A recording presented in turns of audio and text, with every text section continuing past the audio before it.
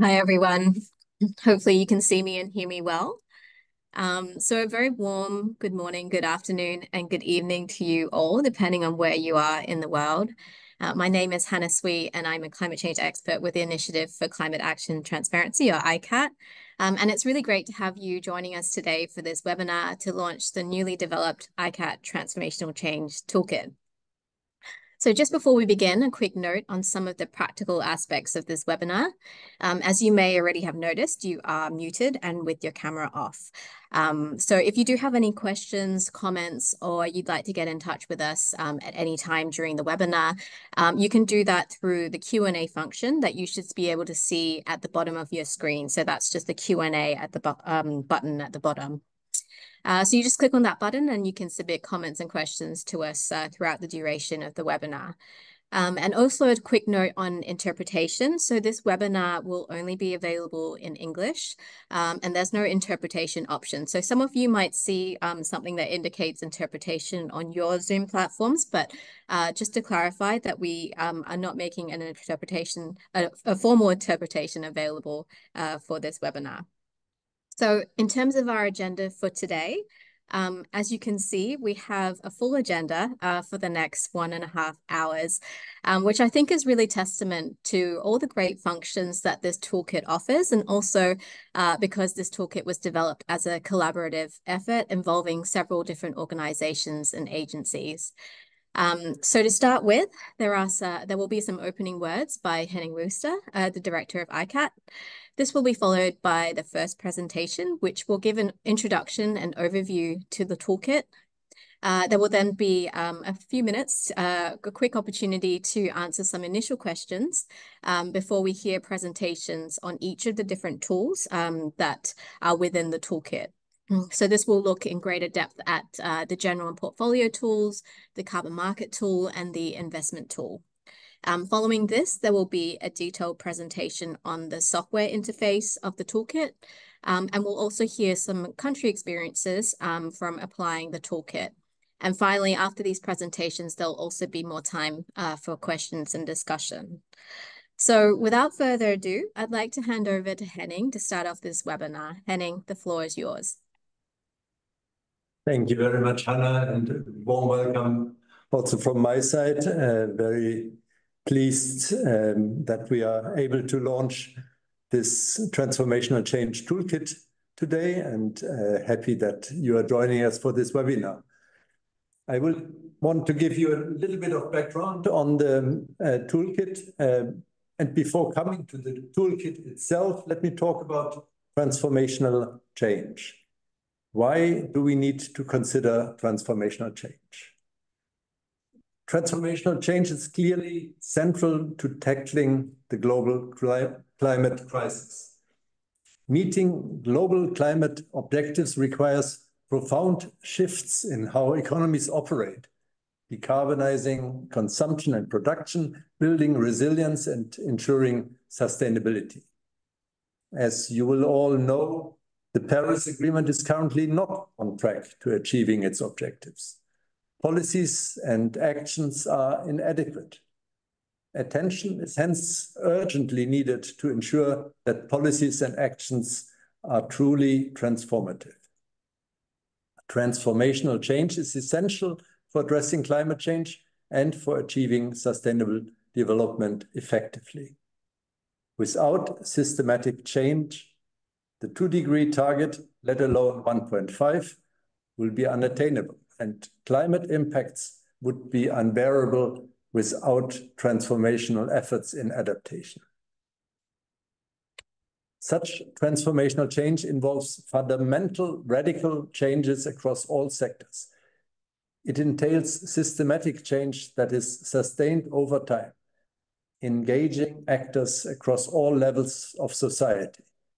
It requires actions from governments, businesses, communities, and individuals. Evaluating climate actions for their transformational impacts is crucial to ensure that the world gets back on track. Again, this needs to happen at every level, for national policies, subnational measures, or private sector projects. And it needs to be done at the design stage, before preparing policies or projects, and ex post when evaluating impacts. Thorough assessments provide valuable insights, helping policymakers, investors, and other stakeholders understand the depth and breadth of impact of their actions and course correct as needed. So why do we need a transformational change toolkit? In 2015, after the adoption of the Paris Agreement, ICAT initiated work on a methodology to assess the transformational change impact of policies and actions.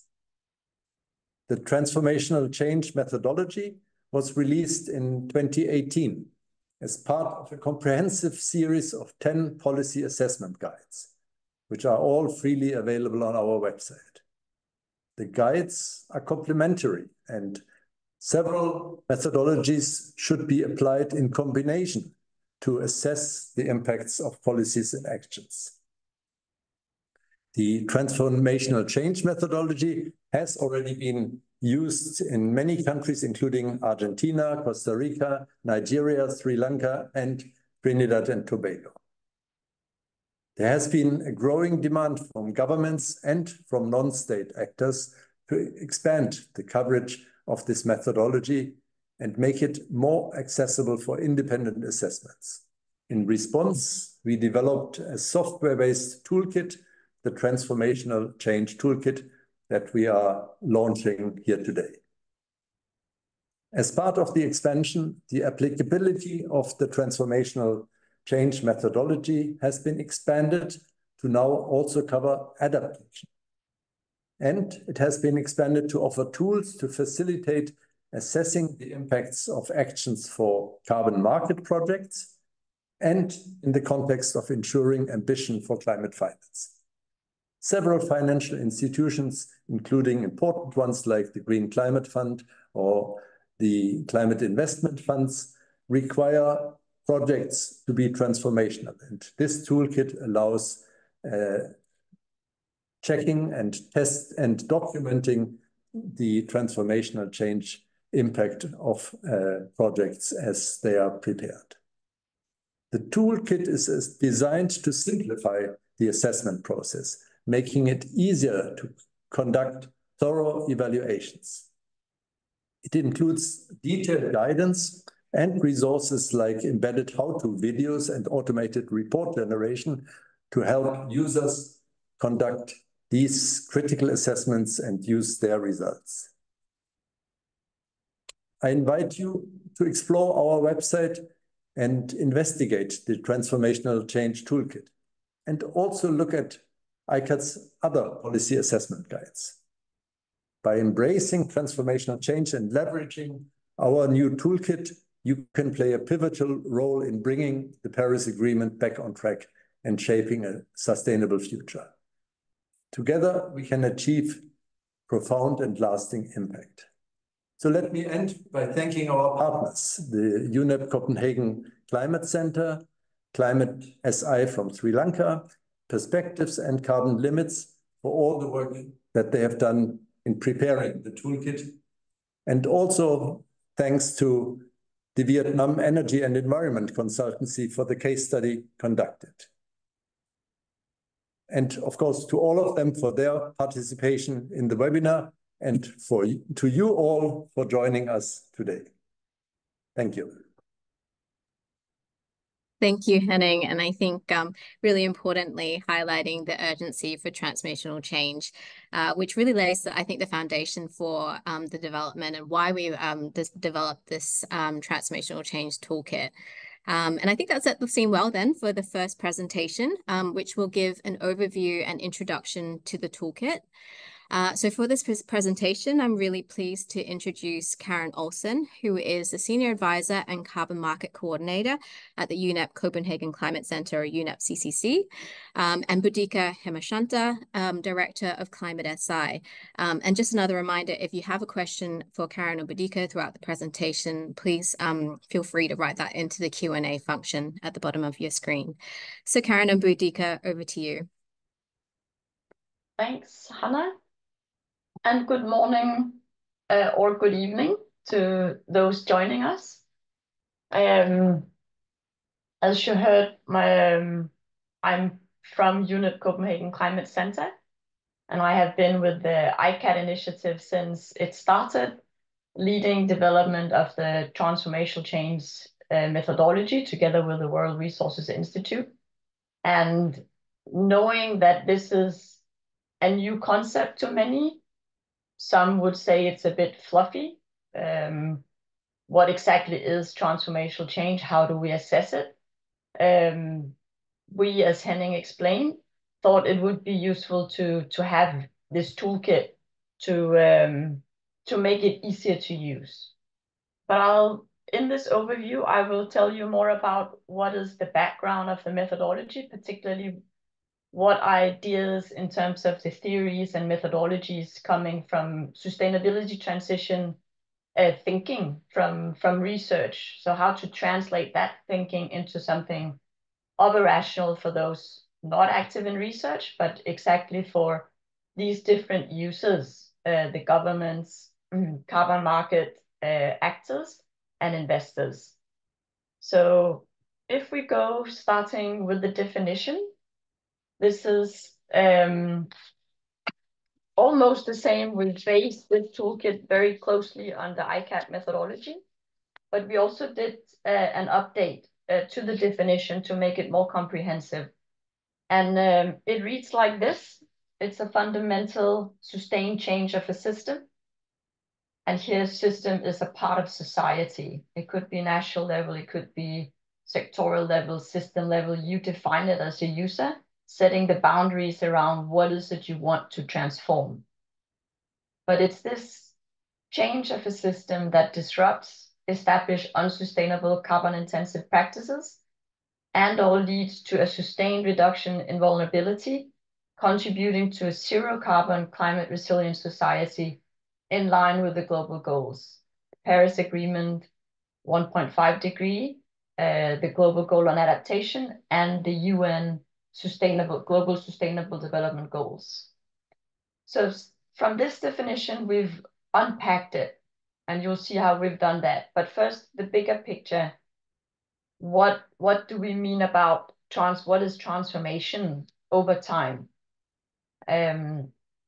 In relation to the SDGs by 2030, and if we look to 2050, we're also going to absolute approaches to sustainability impact assessment, respecting planetary boundaries, Earth system boundaries, and you see that at the top level we are already overshooting as we are for climate change, but also overshooting. It's not sustainable. Whereas the inner circle coming from the Kate Raworth donut economy, it allows assessing the social foundation in terms of dimensions of socioeconomic sustainability. And this is it shows the pathway to net zero. We want to achieve it by 2050, but it's not a climate first or climate only approach. We're not just assessing GHG emission reductions. We're doing it in the context of the SDGs, taking a whole of society approach, which is why achieving climate and sustainable development goals for transformation, it's equally important, you can say. So next slide.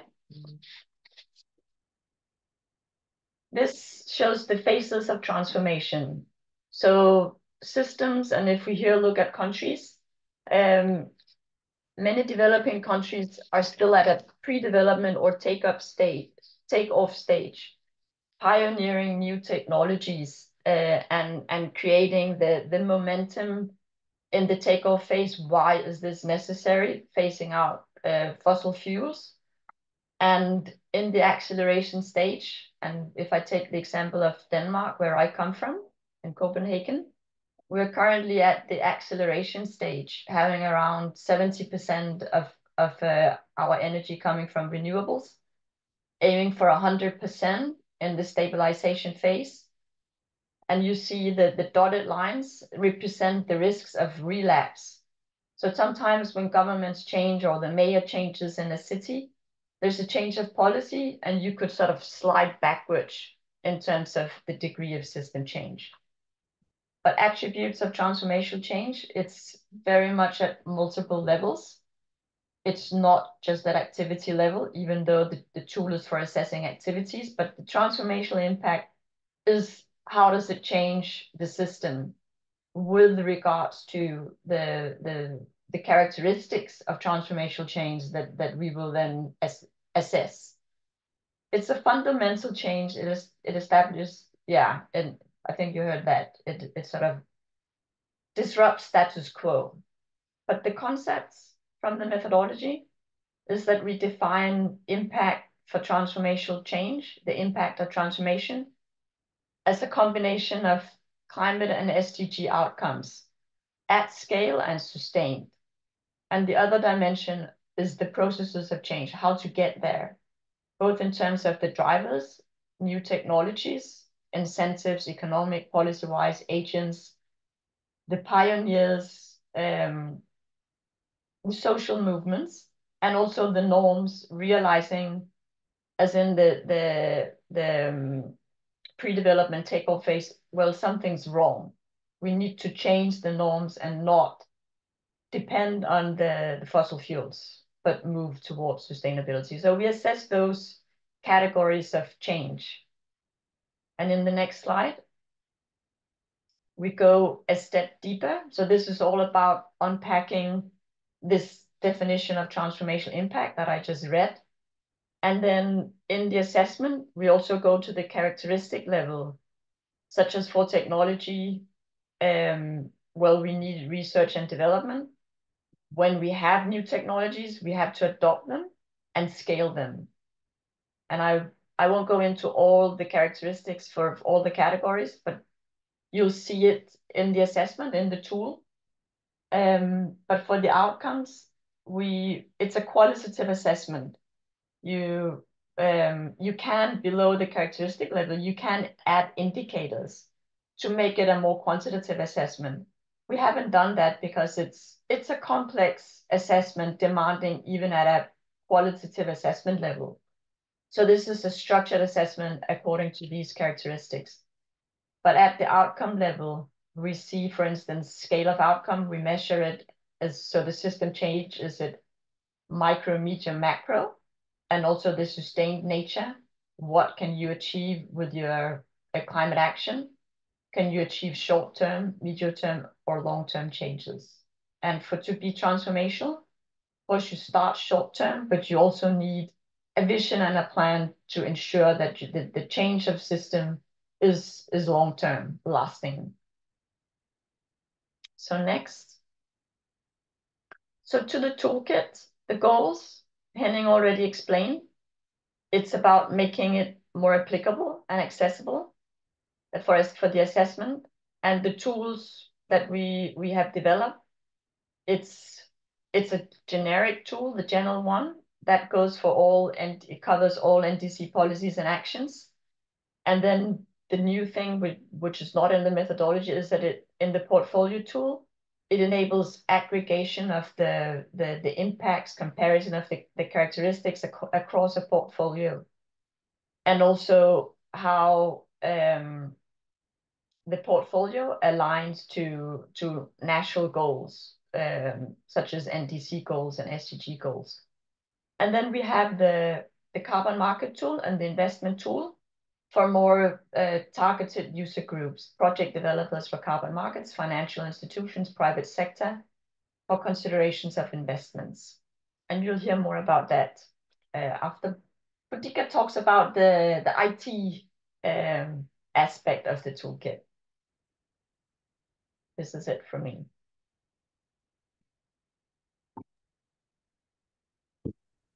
Yeah, hello. Good morning and good afternoon, depending on where you connect. So I think as Henning mentioned, Transformational Change Toolkit is going to help countries and individual institutions to, measure the impact of climate impact of and the SD impact of various climate actions. And as Karen mentioned, actually, this is, as you might have seen, this is a complex concept, and it is well written, and the methodology is really reflecting. And you all know that when UNFCCC or Green Climate Fund, when they are going with certain requirements, always there are many requirements are embedded and so many methodologies, very complex, right? Sometimes preparing this documentation is going to take more time than accessing the finance, right? So now, as Henning also mentioned, the idea here is actually to simplify, right? To take all the complexities in the methodology, all the complexities in the requirement to the tool by the tool, and then give some flexibility to you. You don't have to, worry too much. It is simplified, and you can simply use the tool and generate the transformative impact of any action. For example, country where I come from, we have around 25,000 megawatt wind power potential in Sri Lanka. But right now we have tapped only 500 megawatt. So we know that we can go to 25,000, but how we get there, what changes we need to do, and how it will impact on climate, how it will align with the SDGs. So this is something that we can look at using this transformational change toolkit. Next slide, please. Yeah, so as I mentioned, the whole idea of this software, the web-based tool, is actually get the complexities from the tool, from the methodologies into the tool, and get the complexities in the requirement into the tool, and then give you something simplified version so that you can easily measure the transformation impact of climate and the SDG alignment easily. So this in the web tool actually, everything is automated. As Karen mentioned, actually we are not going for the quantitative analysis. We are going for sort of qualitative analysis, but still it's automated. And the tool is free to use. It can be used by countries. It can be used by individuals. It can be used by institutions, like Henning mentioned, that Green Climate Fund, Climate Investment Fund, or various banks, multilateral banks. This can be a good tool to measure the transformational change impact. And then when you do assessment, actually, you can do the assessment halfway. As Karen also mentioned, there are many requirements, actually. Then you can complete it later. So that is possible, and you can, it will automatically save your assessment. And once you complete the assessment, actually results is generated on the screen, and you have a real-time dashboard with the dynamic graphs. Actually, you can immediately see the results of the transformational change impact, and also alignment with the SDGs and other inputs that you have embedded. You can also generate reports. As Henning also mentioned, now actually in future, when you are going to access climate finance from GCF or Climate Investment Fund, or even from the various donor agencies, you may need to provide certain assessment transfer change impact. So then this tool can generate the reports in PDF or in a Excel-based system, and you can go ahead. And you can also edit, delete assessments. That's also another possibility. As also Henning mentioned, the tool, you have guidance actually. Throughout the tool, there are so many guidance. And there are small video clip like 1 to 2 minutes or even 30 seconds explaining how to use the tool. There are so many informations available. Depot informations are already available actually, so that you can easily go through the tool and fill the necessary information. Assessment results are already in the database, and you can also manage SDGs. Certain countries may have different priorities for the SDGs. So you can set the priorities for your country for the SDGs, and then the assessment will come, which is more specific for the country context. There are different type of users, different levels. So a country can create their own users. The different users have different access right. And actually this tool has also been developed that external people also can use, not only the country users. So that make it more user-friendly and accessible to many, several audience. And yeah, you can generate the reports from the various format, Excel format and Word PDF format, so that you can reuse for some other purposes later. I think that's all. There are 4 steps actually in the assessment. So I think you don't have much time, but first you need to collect an intervention. So someone has to create a climate action in the system and then do the assessment using the guided steps in the tool that I will be showing you later. And you generate the results. If you want to compare the results between various tools, that's also possible using the portfolio tool. With that, I will stop here and see you later with the demo. Over to you, Hannah. Great. Thank you both for the introduction to the toolkit. And I think really highlighting the different functionalities and features and different uses, I think, of the toolkit. So I can see that we've had a couple of questions that have come through in the Q&A, and one is, I think, particularly related to this, to the topic of the uses of the toolkit. So this question is on how a NGO in Uganda could benefit from using a toolkit like this. So I want to just hand over to Karen from UNEP CCC to see if you can provide a quick response to this. Yes. So it is open for all users who have an activity. We call it an intervention. So depending on what the purpose of the center, New Horizons Women's Education Center, as I read from the question, and also pending what is the activity, you could use. I mean, the methodology will explain how the tool, what steps are in the tool, and then you would run through it to see. You can use it for ex ante stage for your activity when you are designing it. It's it's very often required if you're seeking funding, that you have to demonstrate the transformational impact. But even if you're not seeking funding and you want to understand how could I make my activity more have system level impact beyond the activity. It could be issues like if you look at the multi-level perspective, have you talked to government regarding how the activity relates to policies? Have you reached out on the norms to check how can I amplify the sort of the impact of my activity by linking up to similar activities? So I think that the tool can give you some inspiration for how to design your activities for more transformational impact. You can also use it for ex-post assessment to know the impacts. So it's feasible to use it for an NGO. Great, thanks, Karen.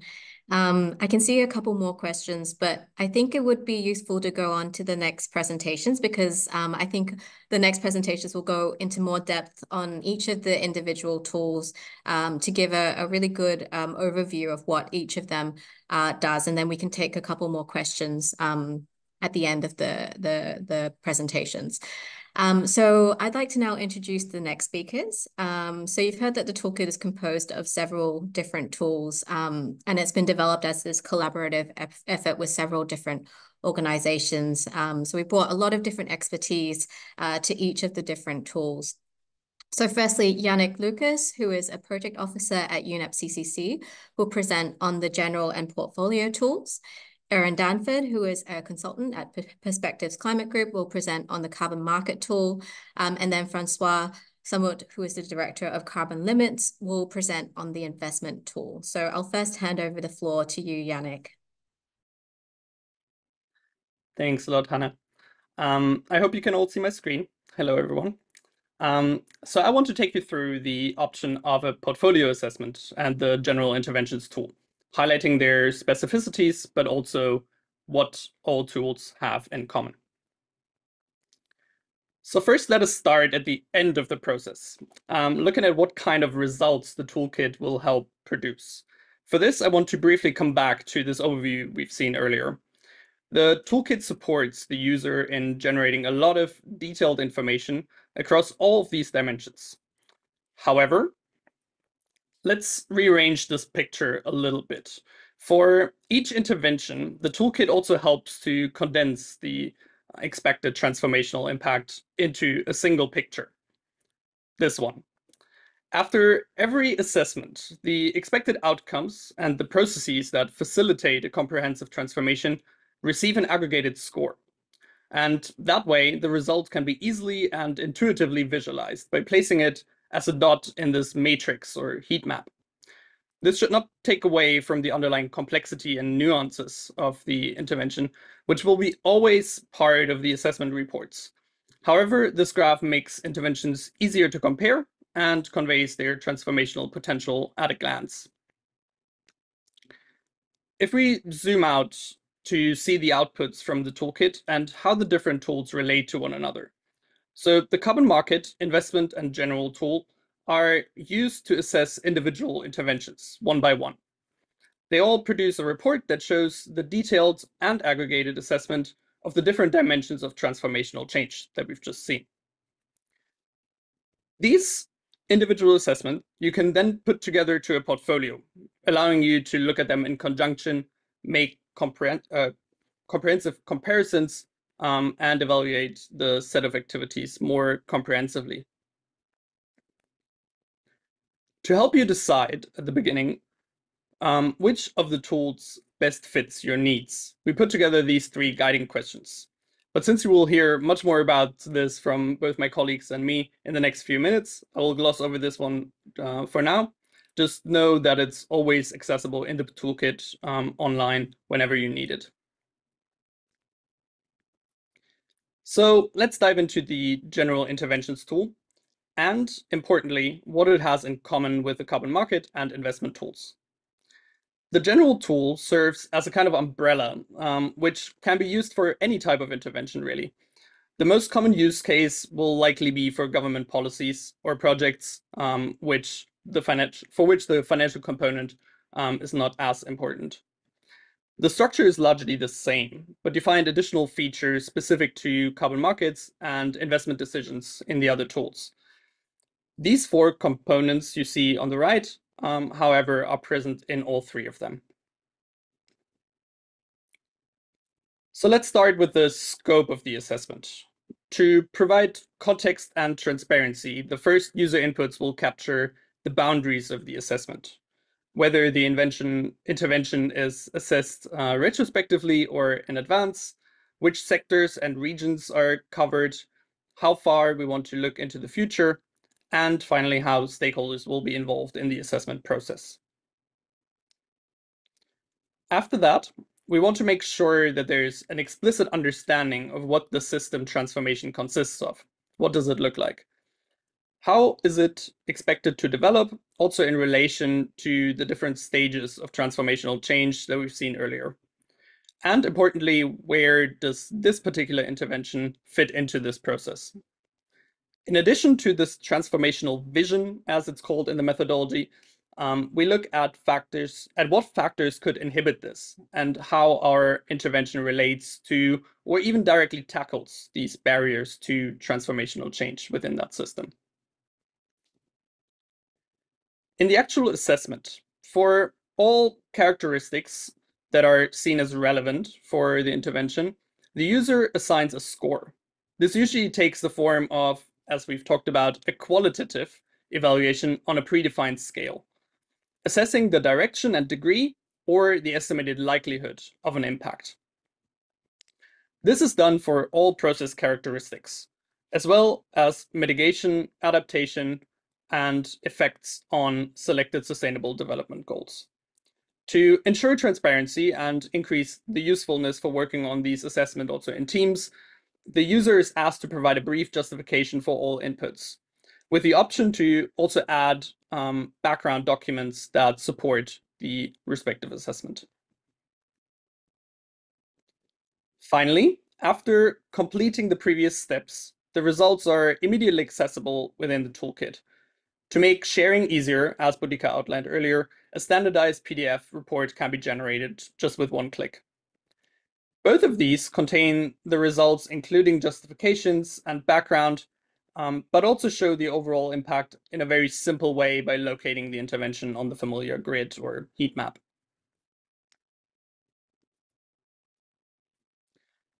Moving on to the portfolio tool.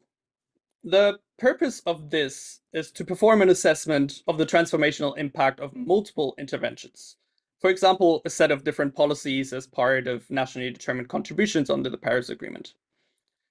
The individual assessments that are pulled together can be performed with any of the 3 tools.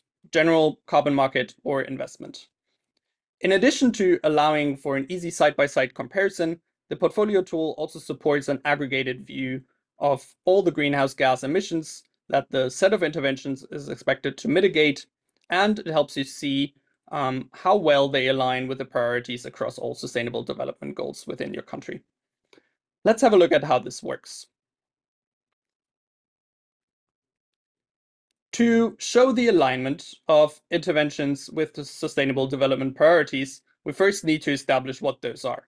I think we will likely all agree that all of the 17 sustainable development goals are important. However, some countries will put different emphasis on different goals. One way to go about it is to base it on the progress that has already been made towards achieving the targets of a certain SDG. If there's a lot more effort required, for example, it could make sense to assign a high priority. Using this categorization into high, medium, and low priorities for the Sustainable Development Goals, the portfolio tool matches this to the impacts on these SDGs from the individual outcome assessments.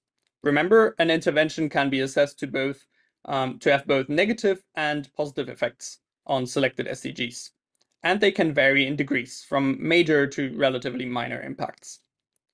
In the resulting overview, we use green and red colors to illustrate the alignment in an easy way. Strong impacts on highly prioritized SDGs are shown with the darker shades, and minor impacts on low priority goals in lighter shades. Let's have a look at an example. Here we see the impact of some intervention on a subset of 6 SDGs, ranging from minor to major, both positive and negative effects. Combined with the priorities from high to low that were assigned, we get this color-coded overview of how the impacts compare when taking the alignment with the country priorities into account. In the portfolio then, we of course see this alignment for all included interventions. While this cannot give ultimate clarity on which policies or projects should be pursued or abandoned, we can quickly identify potential problems or components of a particular intervention that we should take another more in-depth look at. Using this information can help the user to revise and refine their respective portfolio. Moving on to the aggregation of greenhouse gas emission reductions across the portfolio.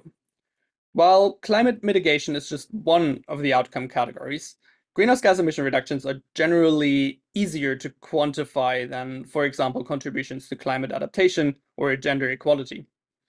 So, in addition to comparing the qualitative assessments of potentially transformational outcomes, the portfolio tool also provides a summary of annual emission reductions expected from all interventions.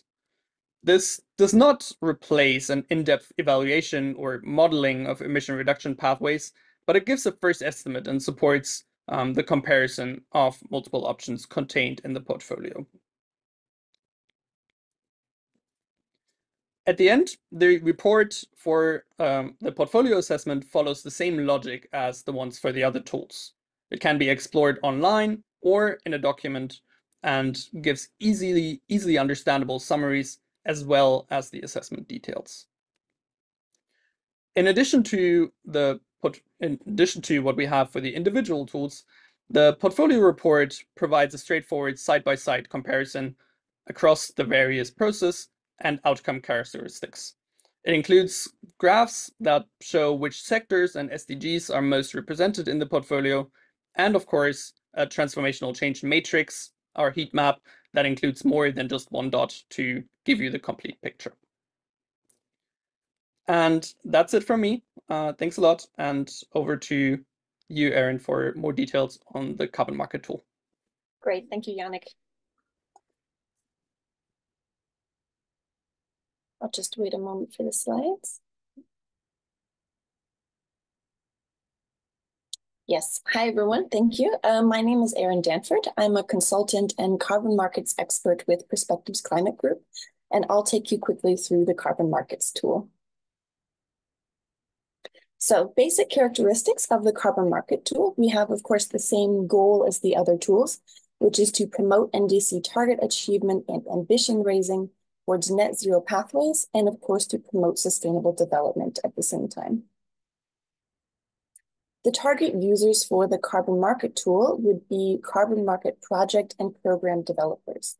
So that could be governments, financial institutions, private sector actors, and the tool is designed to be used for baseline and crediting systems. So that includes both Article 6 and the voluntary carbon market. You have the option at the beginning of the tool to select which crediting standard you're using.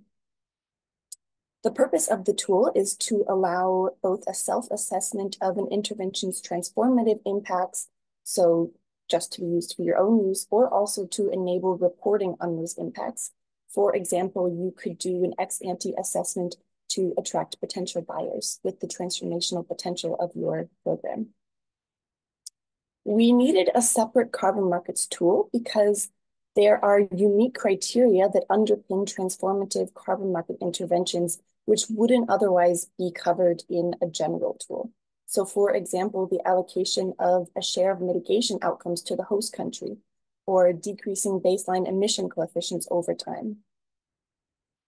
The tool can be used on its own or in combination with any of the other tools. So for example, as one component of the portfolio tool, or if there's a particularly strong aspect of private investment in the carbon program, then you could also use the investment tool for that portion.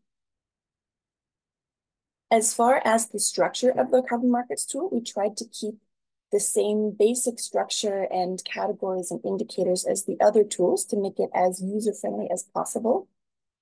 So we have in the beginning the assessment information with also some questions specific to carbon markets. So for example, with methodologies are being used or which crediting standard. Then we have a section which is bespoke to the carbon markets tool, which is an environmental and social integrity preconditions section, and I'll explain that in a moment. Then we have, of course, the transformational change criteria, which is aligned with the other tools, and the results. And the results are also formatted in the same way so that you can compare the score of a carbon markets intervention to also a private investments intervention, for example. And another major change that we've made based on previous work on transformational change is also including adaptation as an additional feature with great assistance from UNEP-CCC there. So as I mentioned, we need a separate carbon markets tool because there are aspects of carbon markets which are really unique and can't be forgotten when we're looking at transformational change. And a major part of that is environmental and social integrity. So we decided to create an environmental and social integrity preconditions section of the tool because the debate on integrity in carbon markets is only growing stronger. And there are a set of minimum preconditions that need to be considered before an activity can be considered transformational. So for example, if you have an activity which has very strong sustainable development benefits or a very large greenhouse gas mitigation outcome, but the activity is not truly additional, then we would argue that that isn't actually a transformational activity. So in our tool, all applicable preconditions need to be met before you'll get a score to be transformational. We have three main pillars here.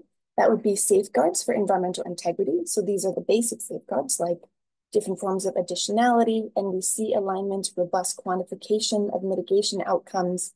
Then we have prevention of GHG emissions lock-in. So for example, that the intervention doesn't appear on a negative list and is also aligned with long-term low emission development strategies. And then of course, the basic prevention and avoidance of negative environmental and social impacts. This takes us then to the transformational change section, which is really the meat of the tool. And here we have the same processes and outcomes as the other tools, but we have specific guiding questions that are specific to carbon markets. So under technology change, we focus on new and emerging technologies, high abatement costs, upscaling, barriers to adoption, digitalized MRV.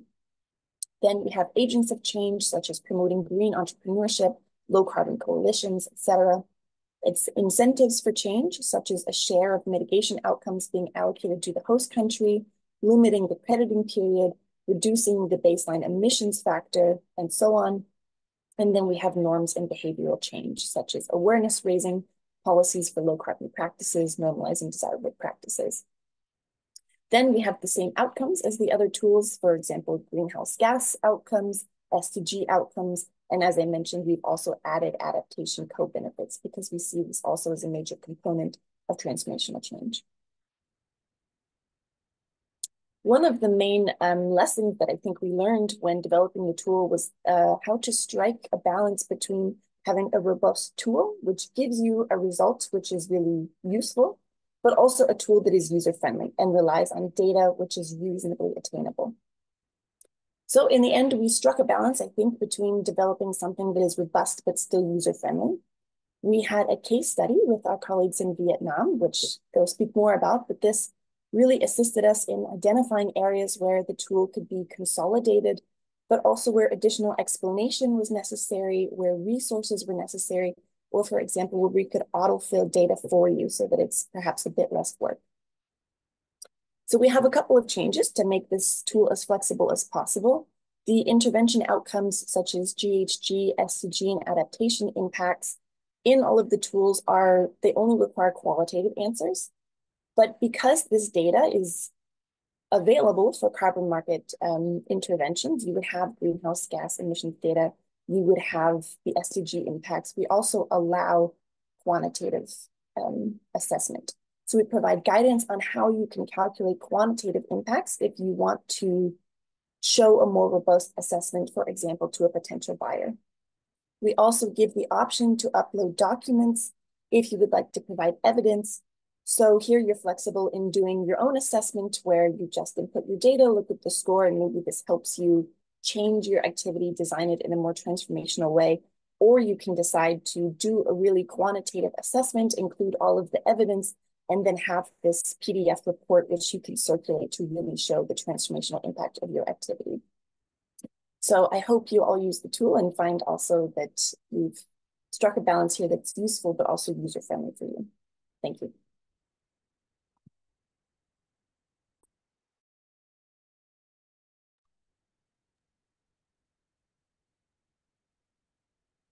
Thanks, Erin. We'll just invite Francois now to present on the investment tool. I will do. Okay, thank you very much, Hannah.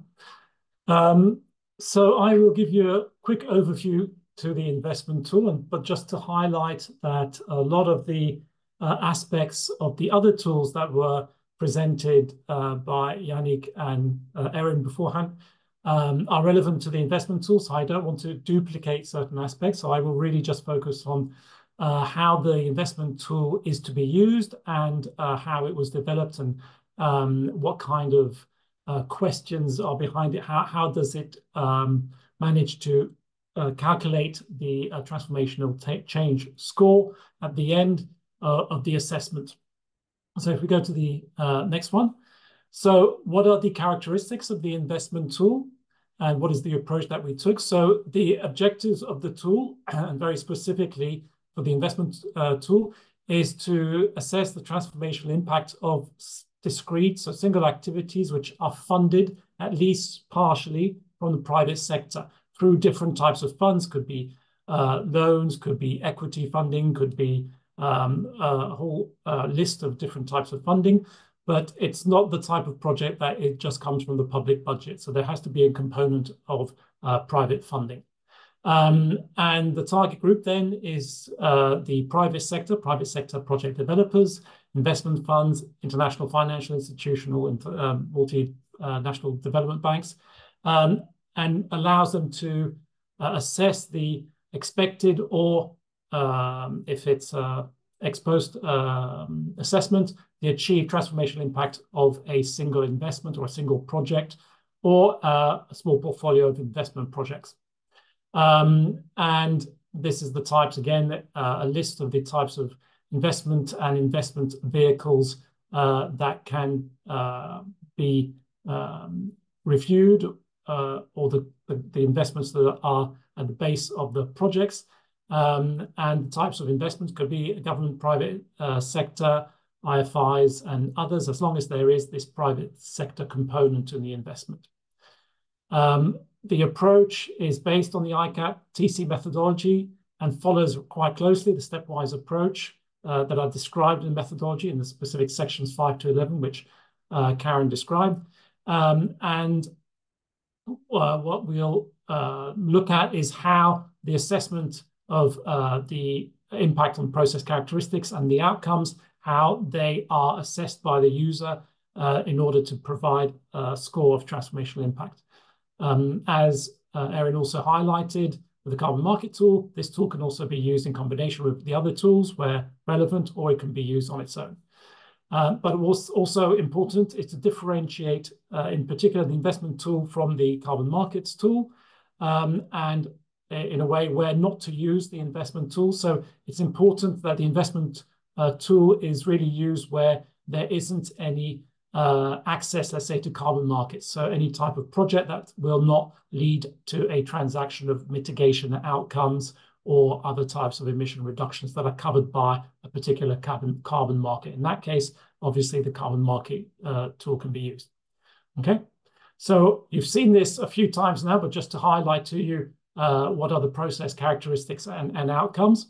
So the process characteristics, there are in total 12 of them. And what we've done in the next slide is to undertake then the assessment of the process characteristics.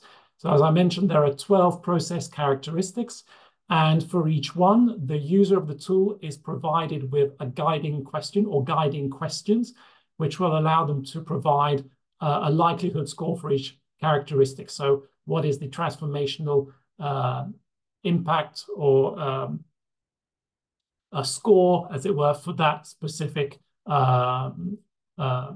process characteristic. There's a number of guiding questions for each process characteristic, and these guiding questions can be 2 guiding questions up to 6 guiding questions. And for example, if we use the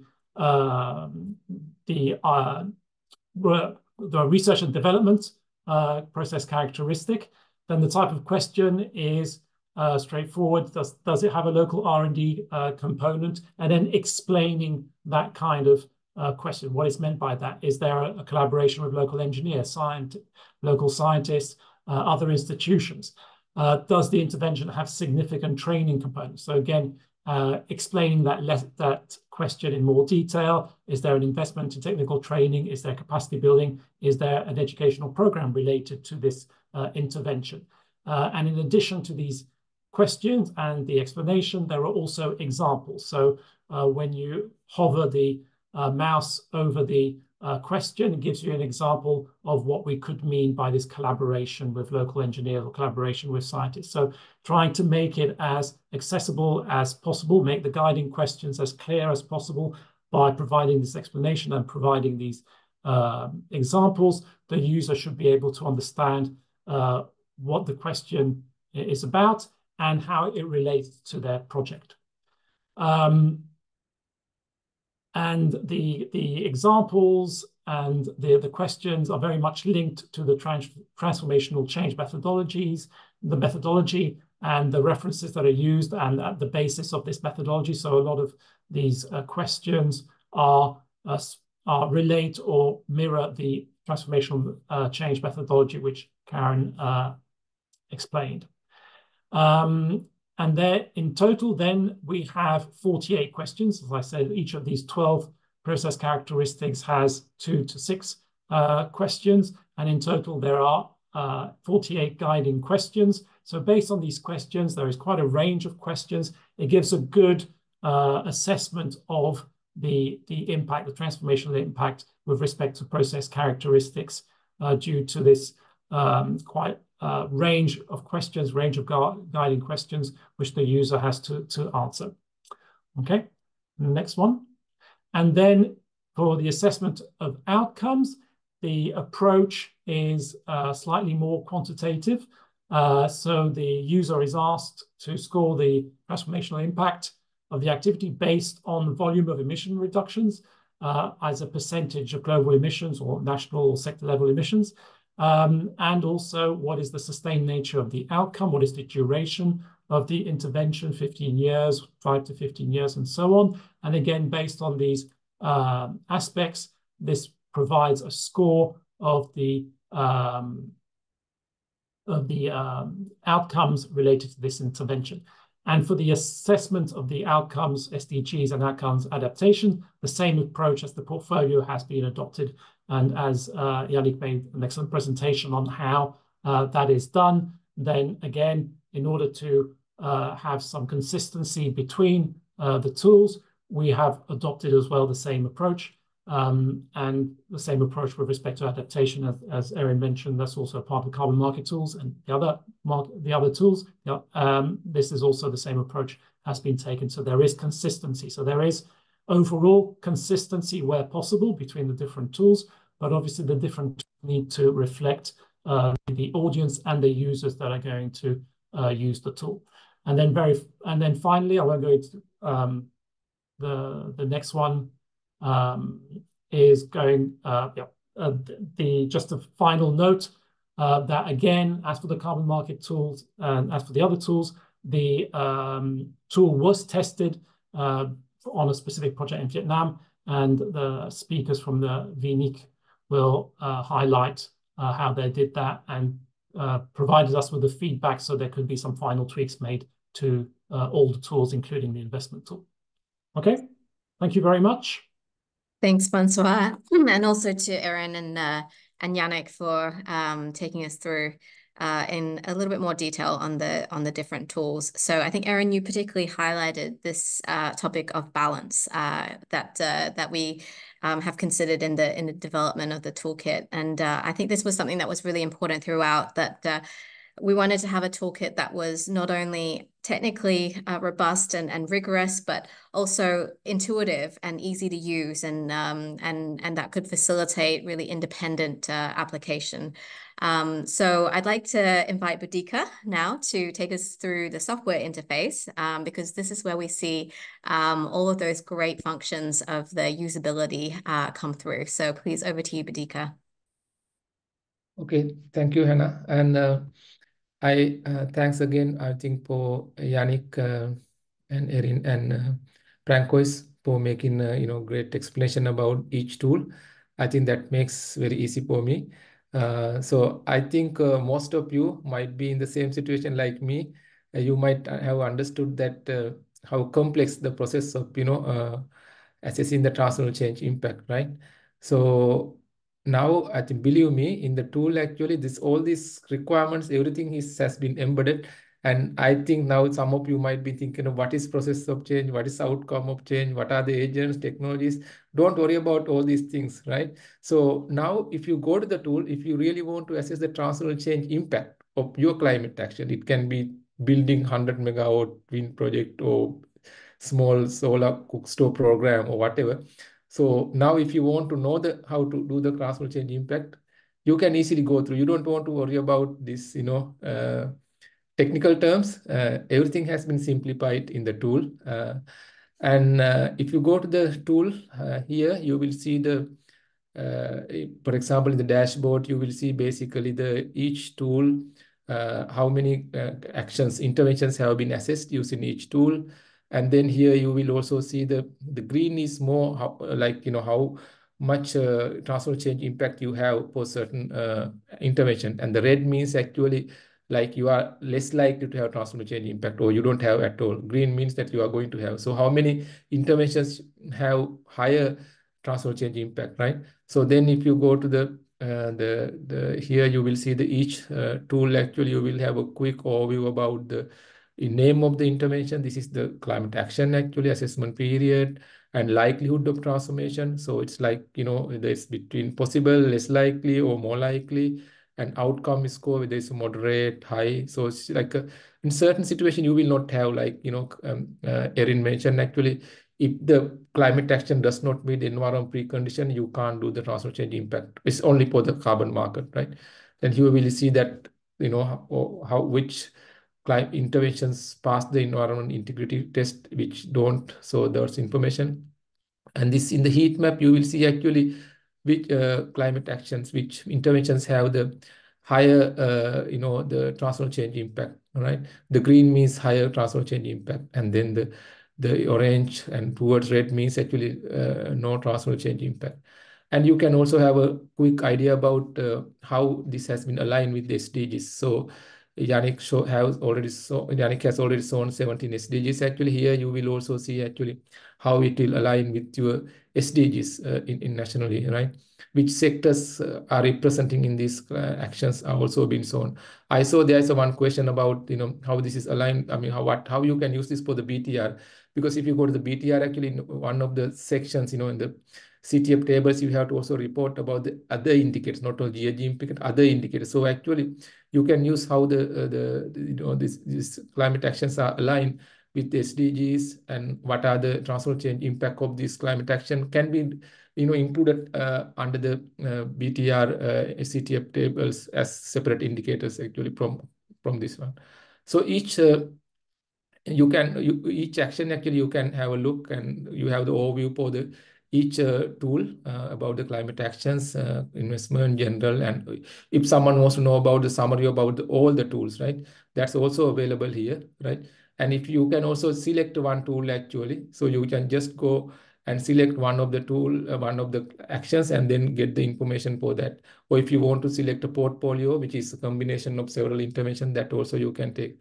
So I'm not going to spend more time, but just to show you, key features. And you can also create institutions. For example, if you are a country admin, if you want to create institution to gather informations or to allow them to submit, intervention or conduct assessment, you can create institutions, and then you can manage institutions.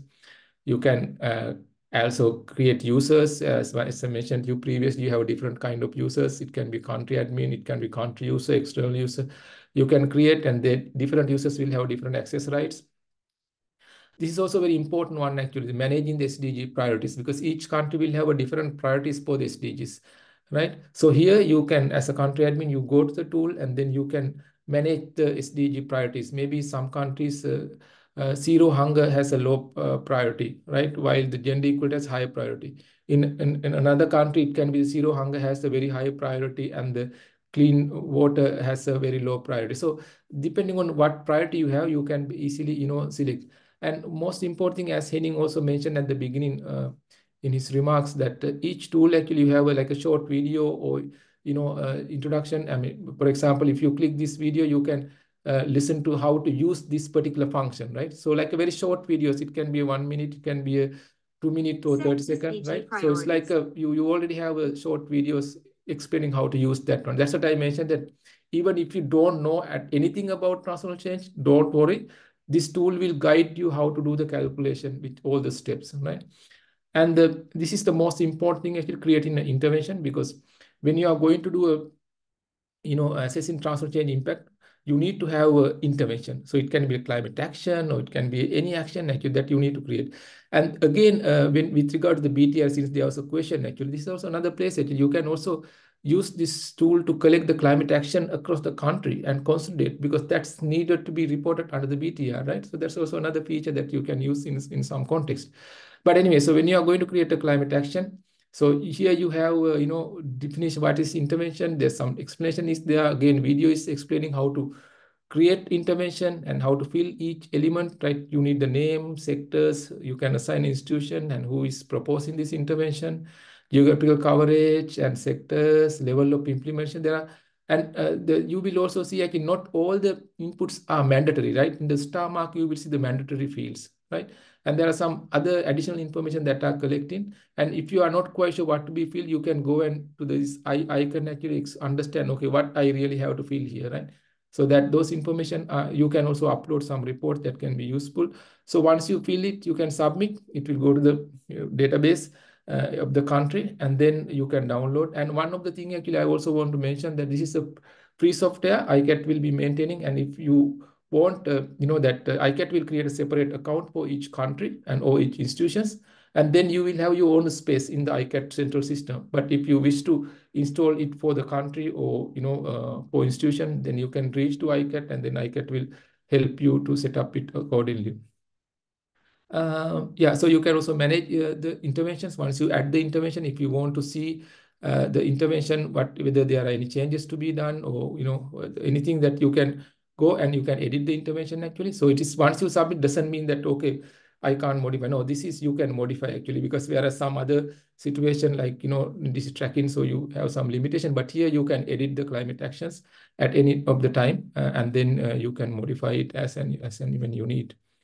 And then when you want to do an assessment, transformational change impact of intervention. So here you go here, and then let's say that there are 4 tools. Yannick, Erin, and Franco explained about there are 4 tools. You are not quite sure actually which tools we use to assess the transformational change impact of your climate action. You know the action, right? So then again, this will guide you. Tool will guide you how to select. There are some info which explain. But even if you don't know this information, don't worry. Then you will have there will be 3 questions asked by the tool, and then it will tell you, okay, you go and do the assessment from this particular tool, right? So do you want to evaluate transfer change impact of set of multiple intervention? If you say yes, it will direct you to the portfolio tool, right? And then if you say that no, okay, then it will ask another question. Okay, select intervention, and then you select the intervention, whatever, and then you assessment type. And then it will ask you, okay, is it something related to the carbon market, right? If you say yes, it will go to the carbon market assessment. If you say no, then there is another question which will be asking about whether it's something to do with the finance intervention, like Franco mentioned about, whether it can be equity or loan or some grant funding. And then if you say yes, it will direct you to the investment tool, right? If not, it will go to the general tool. All the actions which are not part of the finance investment and the carbon market will go to the general tool. And then, so when you go and do the assessment, actually, you can just go there, and then, it's common. There are steps are very common in most of the, tools, but there are tool specific questions also that will be asked. But again, guidance are there, small videos are there. You can select the intervention that you have already submitted, and then you can identify the activities, assessment type, whether ex ante or ex post, and international, national. So you select all these things and the time boundary, and then you have to also set up the vision stage, and some inputs have to be provided here, and then it will be go to the main assessment section. So once you go to the assessment, actually, some assessment you can also save. Most of the assessment you can also save in the in progress. You can do the assessment partially, and then you can go. So I go to the one of the partially complete one just to show you the next steps. Actually, for example, once you at the initial steps, so this is basically the carbon market one. And that's why you have a specific section in the environmental integrity. Other tools does not have that one. It's only the carbon market as the environmental integrity related concerns. If you answer is no to any of these things, you can't, go. It's like you have to basically accept all this, comply with all these environmental integrity related questions, preconditions. Then only you can go to the next step. So this is more or less common. The sections are more or less common for all the for tools. But only the certain questions can be tool specific. It will be changed, right? Process of change, technology, what stage is the technology, with R&D or is adaptation level, what is the scale, and so will be asked. And you can also provide, there are drop downs actually. You can also have a guiding questions, explaining each point. You can provide a justification, right? And so how to fill these informations are already here actually. For example, if you go here, the adoption relevant or not, you are 3 answers actually in the drop down list, but you don't know what to be responded. Then you can just go here and see, okay, relevant means so, possible relevant means this one. So explanation is already there, right? You will not get lost in terms of, assessing the transform change, because always you have some guidance throughout the tool, right? So it's like that. And then once you are done, you save it, then results will be generated, right? For each climate action, you will get the results generated. And then when you go to the assessment of results, actually, you will see the assessment results for all these, like for example, for each intervention, you can see the results like this period and everything, and the process change output will be coming in a particular table. And then you have certain values, because they are actually, you select some options, but then it will be converted into some quantitative figures here, so that it can be going as well. So here you get the final output in terms of category weight and so on. So GHG impact also, we are not assessing the GHG impacts here, but the GHG emissions is reported here. And then you can get the GHG impact of the particular intervention also here. A sustainable impact and alignment, SDG outcome, you can understand how it is, how much SDG areas are impacted, and alignment with the SDG areas and so can be reviewed here. So all the output can be seen here, but final output will be this heat map where it will show where will be the transversal change impact of this particular intervention. Whether it's a green area, which means very high transversal change impact, orange is like a medium, and red means no transversal change. You can download this in the PDF or Excel sheet, and then you can use it for any purpose that you want, right? So it's basically the whole assessment results, and you can, once you generate the report actually later you can download, or report will be automatically saved, and then you can use it for any other purpose later. So audit log is there. So whoever log for the tool, everything will be logged, and then you know actually who is entering the data, who is producing report, who is changing the anything in the country any system. So country admin is the highest level of user. He will be able to see all the actions going on. It transparently can be reviewed everything in the system, and you can reset the password and log out and so on. So I think I will stop here. But you understand that providing a detailed explanation in 10 minutes is not easy. But I hope you got a rough idea. But most important thing I want to communicate again that even you don't know anything about transfer change impact, but you want to do a transfer change impact assessment of an intervention, you can do it because everything is here in the tool, guidance is here. And with that, I stop and give the floor back Great. to Anna. Yeah, thank you, Badika. So I'd like to introduce the final speaker for today, Hien Dao, who is a project manager at the Vietnam Energy and Environment Consultancy, VNEEC, to share some experiences on applying the toolkit and the software. So over to you, Hien. Yes. Hi everyone. Yes, yeah, I had the opportunity to test the carbon market tool and investment tool for two case study in Vietnam. Next slide, please.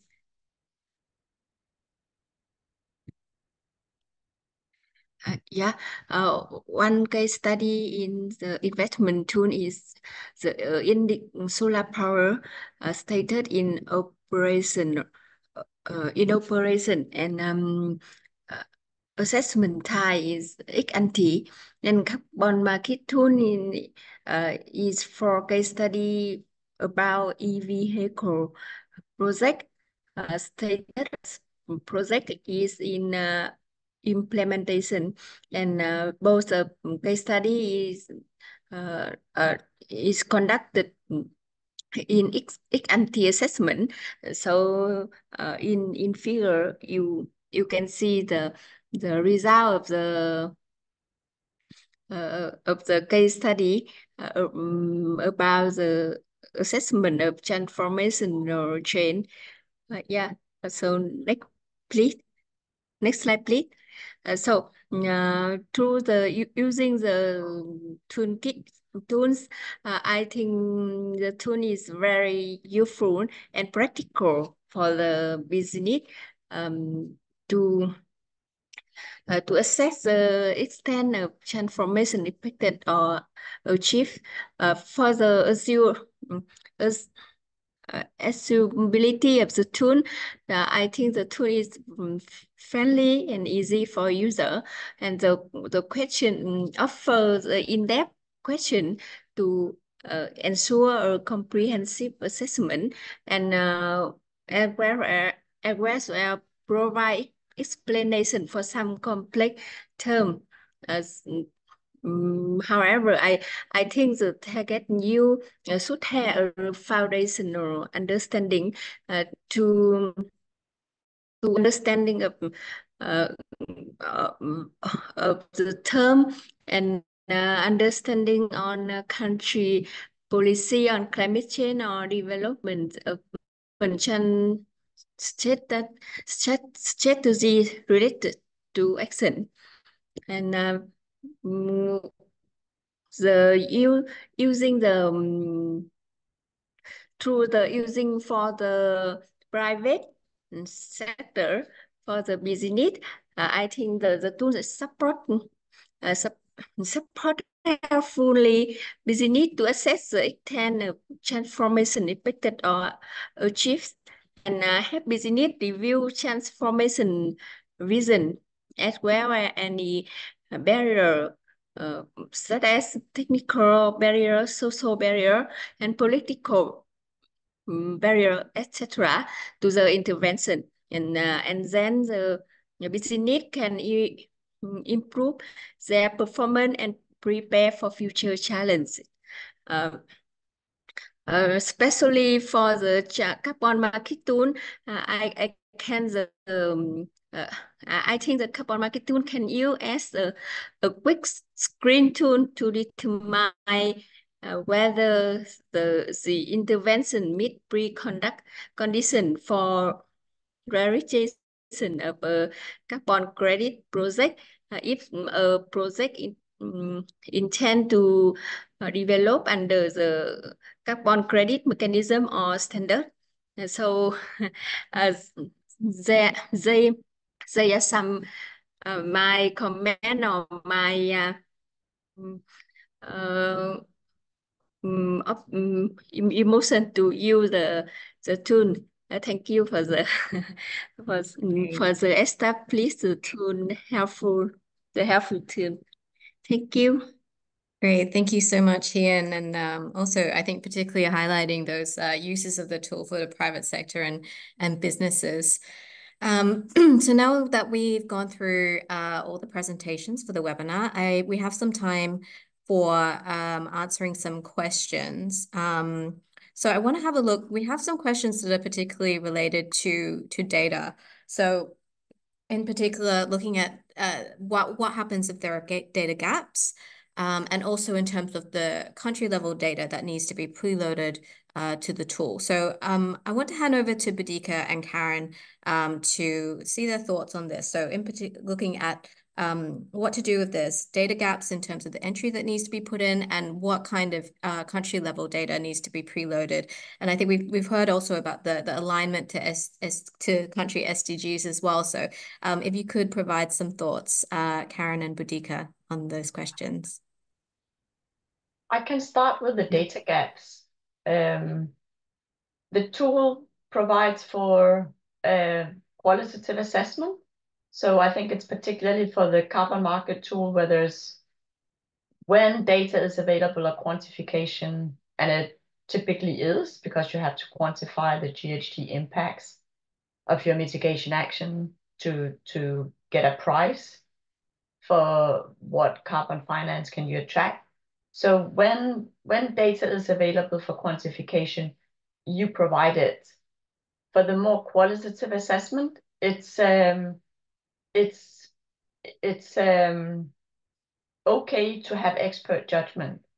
The more documents you upload as supporting for your score and the expert judgment, the more robust the assessment is. But it is exactly qualitative, which means it's less demanding on the data available, because it's more the intention of enabling learning, as we saw from the Vietnam case. Well, there was one intervention that was not transformational. So this is something that you then learn from using the tool, raising questions that make you think. Could I enhance the design in some ways? So it's actually not that demanding in terms of data availability. But the more you have, the better that you upload it. But that's why it's qualitative, because we know if we were asking for quantitative information, it would probably be quite difficult to do. Great, thanks, Karen. Bodhika, could you come in as well? And I think there's also a question just to add to that on the possibility of import from Excel for the data. So if you could answer those questions, thanks. Yeah. Okay, yeah, thank you very much, Hannah and Karen. And yeah, maybe I will start the last point actually in terms of importing. As Karen mentioned, here actually we are going to generate the transformational change impact of intervention in a sort of like a quantitative way, right? It is not sorry, it's a qualitative output. It's not a quantitative output actually, right? So therefore we are if you look at the assessment section also, like there are many questions which are being asked, and then generate quantitative output in a heat map. So we are not, this tool is not very data intensive, right? So you are not going to collect a lot of data, right? Yeah, for example, GHG impact, the tool is not going to assess the GHG impact, right? So if the GHG impact has been assessed somewhere, then you can feed it into this tool in order to assess the transformational change impact. So therefore, with regard to uploading the data from Excel data, so it's not possible because you have to select the data from drop down, or you have to enter certain inputs, right? So this is not a quantitative assessment that we are doing here. And with regard to, I think there's a question, as Hannah also mentioned, that was country-specific data, right? Whether we have uploaded any country-specific data into system. As I mentioned to you that once, if the countries are interested or if the institutions are interested, so they can reach to ICAT, and then ICAT, we will be able to upload some country-specific information, right? That can be embedded for that country-specific platform, right? That will be definitely possible. And with regard to the last one on the SDG, I think that's also one of the good feature here. I also want to emphasize that even for the SDG impacts, we are not going assessing the SDG impact quantitatively, right? So we are just collecting how the climate action or this particular intervention will align with the sustainable development goals, right? And what kind of sustainable development goals are supporting those climate action, right? It's just the alignment and the supporting, but not calculations actually. I hope that answer. Thanks. Great. Thanks, Bodhika. We also have a question about the use of the carbon market tool for countries engaging in REDD+. Maybe Erin, I'll just hand over to you to answer that question. Sure. Yes, the tool can also be used for REDD+. You can select at the beginning of the assessment what sector your intervention is under, and LULUCF is included there. And it's also marked throughout the tool which questions are specific to Article 6. So yes, it would also be applicable for REDD+. Great, thank you so much. So I think we might close the questions for now. I can see that there's still a couple more, but what we'll do is we will get the speakers to answer those questions and then email them to everyone who has registered for the webinar. I will also highlight that there'll be a recording of this webinar that will be available as well. And if you are interested in applying the Transformational Change Toolkit, please feel free to get in touch with us at ICAT. Also, we'll have a QR code at the end of this where you can have a look at the page on the ICAT website, and we can discuss with you on how you can implement the toolkit in your countries or even for your organization. So with that, I want to hand over to Henning for some closing remarks. Thank you very much, Hannah, and many thanks to all the speakers. I think we've had an excellent set of presentations, and I hope you all have seen how powerful this tool can be. I have understood from the questions that there are very different interests among the audience. The tool really is directed at both government users and at private sector or non-governmental users. Of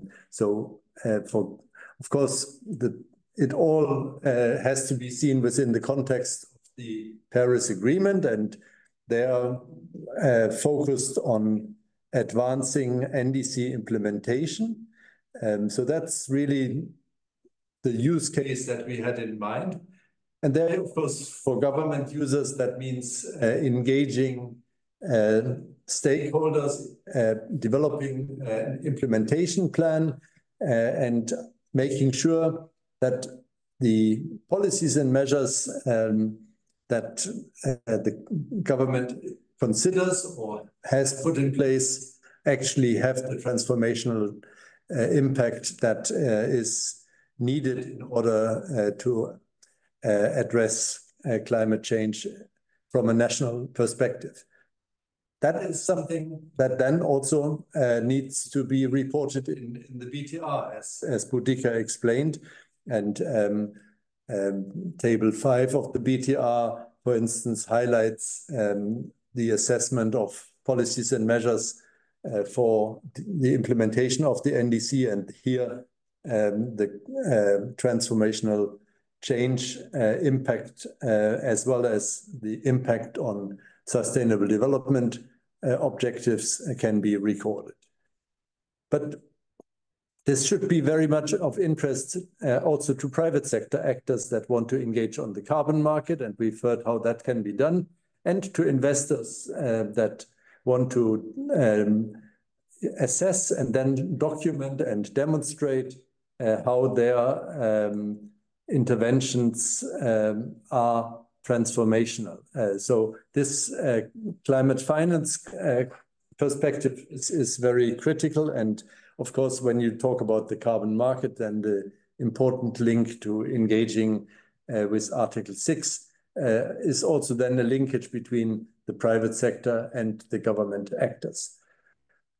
So I hope we've got a little bit of a taste of how useful the tool can be. I think the best way of finding out whether it is actually useful for you is to try it. And so I want to encourage you to actually get into the tool and apply it. Please give us feedback if you are applying it. If you have questions, do contact us. And if you have applied it, and we would really be very appreciative if you could share results with us. We would then also be happy to help you make those results more visible and invite you to ICAT events to showcase some of the work that you have done. For countries, I want to reiterate that ICAT is available to support countries. So if you want to if you want to assess transformational change impacts of policies and measures that you're either planning or policies and measures that you have already in place, then please contact us, and we can discuss how to support the work in your country.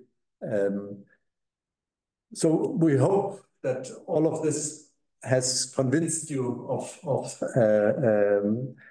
the importance of assessing transformational change. We certainly all want to move in the same direction, and this is a tool on the way, and we look forward to hearing many success stories like we've heard from Vietnam on applying the tool and making interventions as impactful as possible. Thank you again for your participation, and many thanks once more to the speakers. Back to you, Hannah. Great, thanks, Henning. And yeah, just to reiterate again, thank you so much to the speakers for their presentations today. Thank you all for joining us and for your interest, I think, in transformational change as well. You'll see a QR code now on your screen. You can scan that, and you'll be directed to the webpage for the Transformational Change Toolkit. Just to highlight, this is a web-based toolkit, so you don't need to install it. There's no installation needed, so it's all web-based. But please do get in touch with us if you'd like to apply it. I mean, we're very interested in supporting you in doing this. So with that, I'd like to close the webinar now and say have a very nice day for those of you who have a day in front of them. Or otherwise, we hope to see you at another ICAT event. Thank you.